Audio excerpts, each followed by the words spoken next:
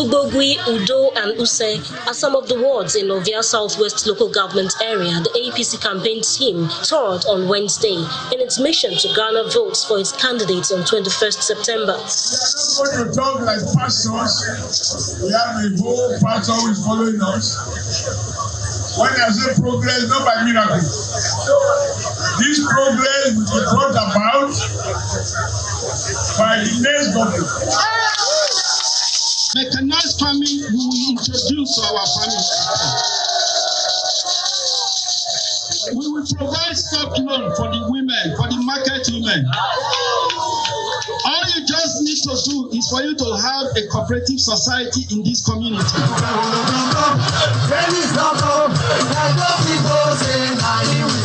Another stop is at Igwabazua, still in Ovia Southwest local government area. It's the hometown of the deputy governorship candidate, Dennis Idausa. By the grace of God, he said, make I tell you now development, now they bring come Edo State. He said, not going to be the governor of Edo Central. He's going to be the governor of Edo State. He said, he will work for the 3 senatorial districts that makes Edo State simultaneously.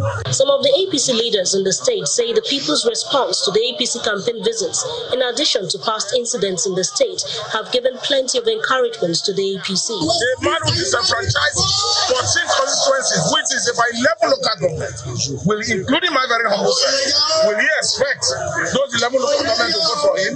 Remove 11 local governments from the local government. His candidate has already lost. The love has been massive, and we are very optimistic. Special grace of God, on September 21st, it's the Monday where we are going to emerge as the next governor of Edo State.